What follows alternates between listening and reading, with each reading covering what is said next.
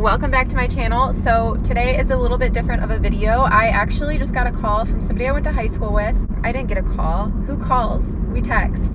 I got a message on Facebook from a old high school acquaintance, and he told me that one of his coworkers found a tarantula in his dining room. So that is random, and I kind of was a little skeptical because up here by St. Louis, we don't really have a lot of tarantulas. As far as I know, we don't. I mean, it's definitely not unheard of, but it's just not something that you're likely going to find in the city. So I was a little skeptical about it. I asked him to send me some photographs, and it sure enough is a tarantula. I'm so surprised because usually when somebody tells me they found a tarantula in their house, I'm like, okay, sure you did. So it has been like non-stop storming in the Midwest lately. We've had some very scary, severe weather.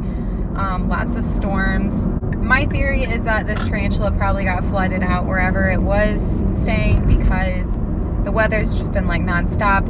We have horrible flooding all over the Midwest, but in a lot of places in Missouri right now.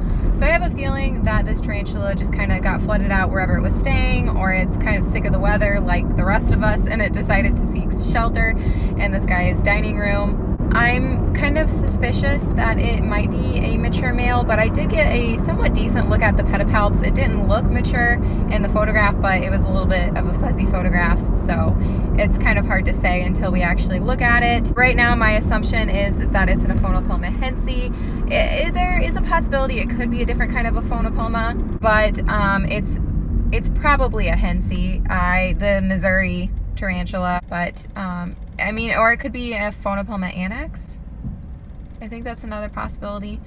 It's really hard to say. But anyway, normally I would just say let it back outside. But like I said, the storms have been disastrous in a lot of areas. I can't let it go around here. There's nowhere for it to go. It's all populated and built up.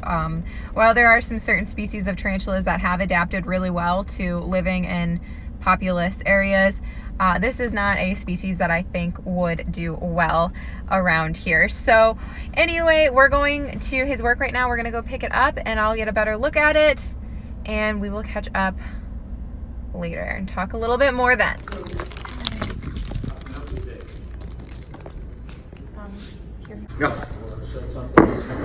Oh my gosh, awesome.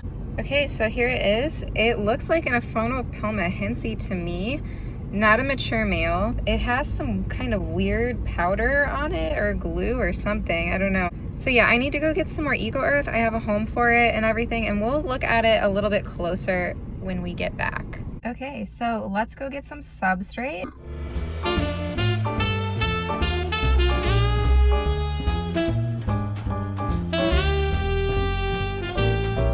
We're just going to do a really basic dirt and spider setup, but we will come back later and add some more stuff to it. So here's just some dirt, and here we have the spider. I'm gonna see if I can handle it a little bit.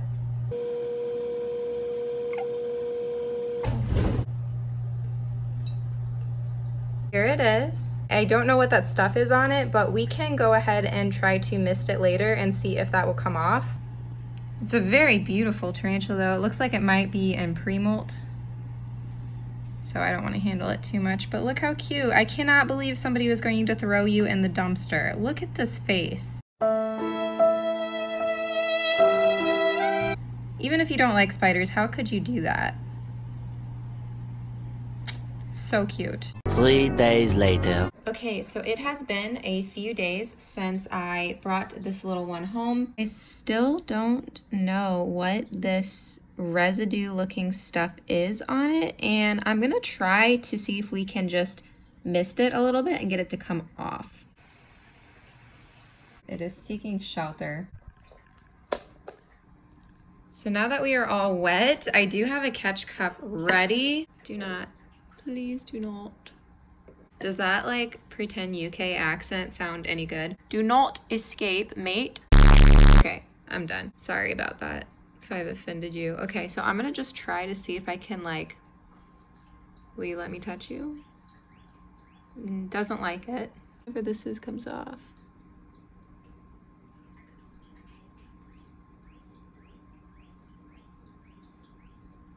Of course its butt is pointed like right towards me. Please don't kick any hair on me.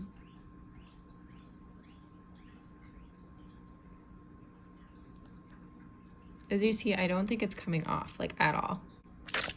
I'm sorry, I'm sorry, I'm sorry. I know you hate it.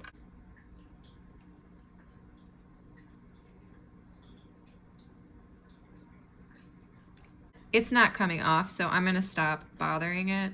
But you are so well behaved. I can't believe that somebody was going to throw this away though. Like, can you imagine? So I guess we're going to leave it alone for now. I do think that this might be a male, but it is by no means mature yet. It's still pretty young actually. I'm so glad that we were able to save it. So a big thank you to my friend who messaged me. So I was thinking, oh, this could be released back into the wild after the flooding goes down in the areas. But I spoke to a friend of mine and I asked if that is frowned upon once they're in captivity. And he told me that while he sees nothing wrong with it personally, that environmentalists will tell you it's a bad idea because they could be exposed to certain pathogens from like farm-raised prey and such that we feed them. So it looks like we are going to be staying with me. This is the enclosure that I put together for it. As you see, we've got a water dish, some cork bark. If it wants to web that up and dig under it, that's usually what they do. Here is some webbing. As you see, we've already started to redecorate. We've been in this enclosure for about 4 days now, and I did try to feed it, but it did not want to eat. So I am guessing that it might be in pre-molt. As you see, its bum is a little balding and darkening. So hopefully we will molt soon, and then that weird substance can be off of us, because I don't know if it's sticky, I don't know if it's uncomfortable, I don't really know what it is. Hopefully it's not causing any discomfort, but I don't think so. It doesn't seem to be causing problems walking or moving or anything like that. So this is my new rescued Aphonopelmahense. I don't know if any of you were curious, but I do have a female Aphonopelmahense. It's too bad that this one is so much larger than her because she's a confirmed female, and personally, this one looks male to me. I did a whole video on her when I got her. This was actually a captive bred female. She's about 4 years old, and we're gonna see if we can get her to come out for you guys.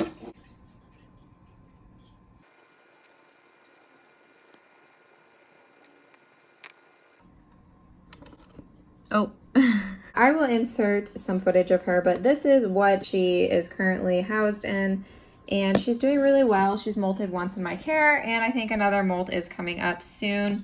So she's actually a little bit feisty, especially compared to the one that I just picked up, which is kind of interesting because in my experience, I always feel like the wild ones are a little bit more feisty, I guess. But, you know, it just goes to show that it really varies between specimens. So, that is her. Okay, so I hope you guys enjoyed this video. Don't forget to hit the like button if you did. Don't forget. Subscribe if you are not and you want to be. Don't forget that I have an Instagram that I use probably way too much. It's at Tarantula.Kat. You can go follow me there. Hey, what are you doing June 22nd? Will you be in the Phoenix area? Me too! You should come to Pet Fest and meet all your favorite creators and me. Tickets are only 10 big ones. Link below. Is that weird?